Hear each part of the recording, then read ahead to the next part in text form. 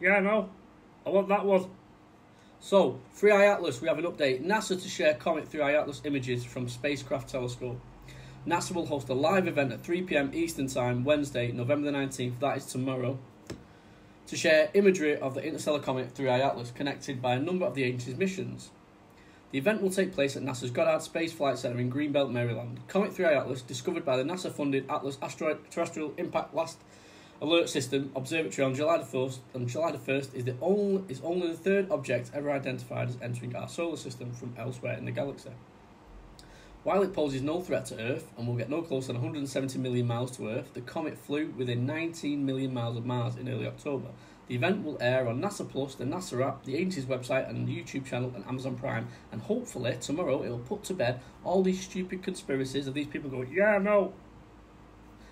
Hopefully. Bye.